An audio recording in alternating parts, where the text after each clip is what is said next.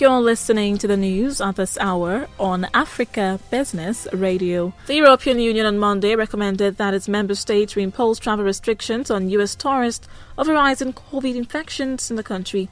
The European Council said it was taking 6 territories off its list of locations exempted from restrictions on non-essential travel during the coronavirus pandemic.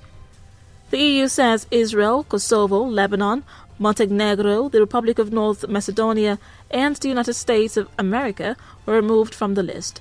The EU says it is without prejudice to the possibility for member states to lift the temporary restriction on non-essential travel to the EU for fully vaccinated travellers. And that was the news at this time on Africa Business Radio. You can continue to listen live online at www.africabusinessradio.com or via our mobile app. I am Rachel Chijindu. Good afternoon.